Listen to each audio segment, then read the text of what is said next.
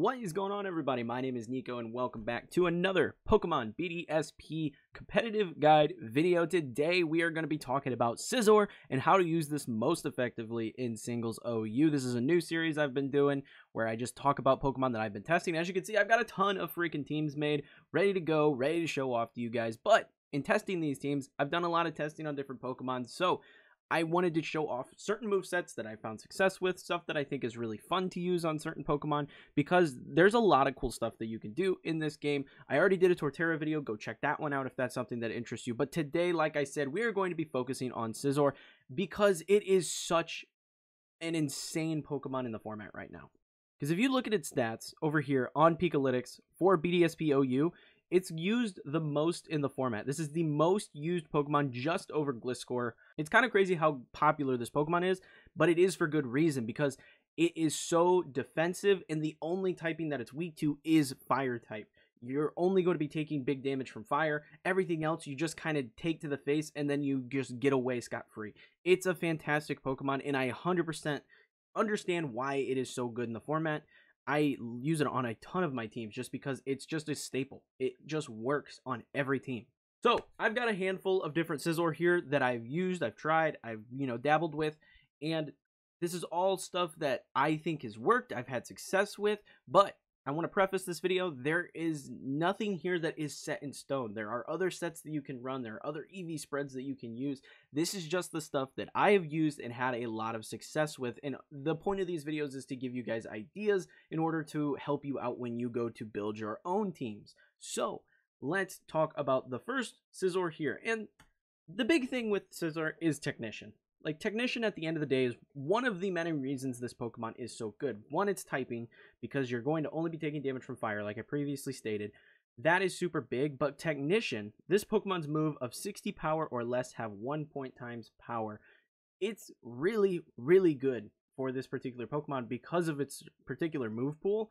You're going to be able to do a lot of damage with this Pokemon. So the first one here is more of a bulky defender kind of Scizor. Like, you're still going to be doing damage, but this is more to keep yourself safe and more of a switch-in Pokemon. Clear terrain, all that fun stuff. So you're rocking U-Turn, Bullet Punch, Roost into Fog to get rid of those rocks, those spikes, whatever it may be. Roost to get yourself back up if things get a little hairy. And then Leftovers.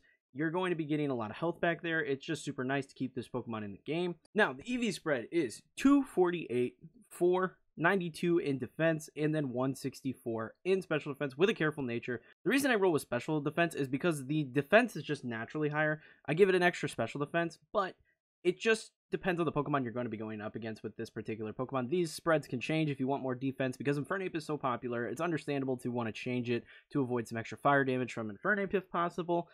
But I noticed there are just a ton of very dominant special attackers in the format, so I like that extra special defense to kind of even it out with my defense, so I can take hits from both sides of the ball game. And it's proven to be very successful for me. I really like this particular setup, and it just takes damage. Like, that's the thing with this Pokemon, is you can rotate it in for everything. Something's going to take damage, rotate it. Boom. Scizor comes in, you think they're going to swap again, U-turn, swap back into whatever you want. It's just a fantastic Pokemon. The big thing with Scizor is its speed is very low. Speed is just naturally very low, and you're not going to be outspeeding a ton of different Pokemon. There are some different speed stuff that you could do to it. For example, with this particular Scizor.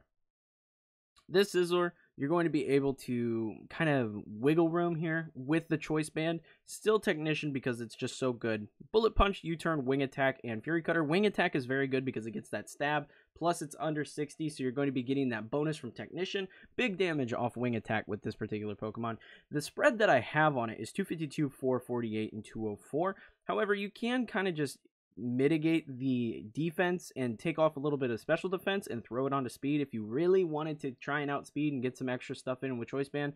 But with Bullet Punch and just your overall tankiness, I didn't really feel a need to put points into the speed category. I just think this Pokemon can take hits left and right, so it doesn't really need to have that extra speed boost.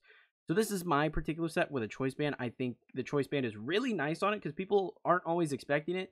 And Bullet Punch Choice Band with Technician is big damage. That's why we have the Adamant Nature.